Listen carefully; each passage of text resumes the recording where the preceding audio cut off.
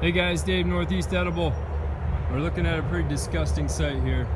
This is what's called tent caterpillars. And if we pan back a little bit, there is basically no leaves on this branch.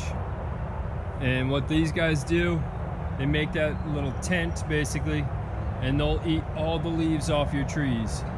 So we're at Town Park here, and if I saw this at my place, I would cut this out.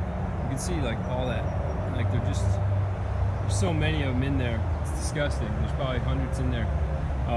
So I'd cut it out. If I was at my place, I'd cut it out and throw it in the garbage. Just basically get rid of it any way you can. And there's a little smaller area over here, but you'd basically just look for every single bit of them that you could and get rid of them all. You don't want to miss any of them because they'll just make another one of these nests. But anyway, just wanted to show you. I'm gonna leave this thing here and let it see what happens. You know, not really my responsibility or my duty, or they probably don't even want me cutting this thing out. So anyway, Dave, Northeast Edible, wanted to show you tent caterpillars. If you see these on your fruit trees, one year I had them on some elderberries and cut them out right away. Oh, you know what? I just saw another thing in the distance there.